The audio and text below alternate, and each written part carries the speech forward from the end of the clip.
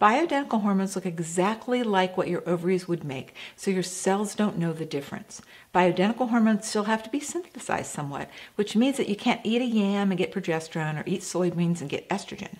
The precursor molecules of those hormones in these plants can be divided in the lab into estrogen and progesterone, as well as testosterone, pregnenolone, and DHEA.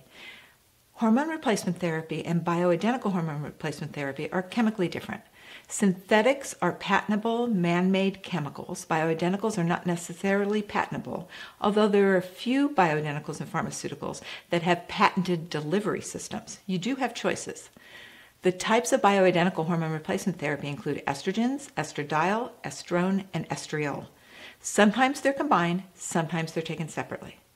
Progesterone is best micronized, meaning a smaller molecule, so that it's absorbed better.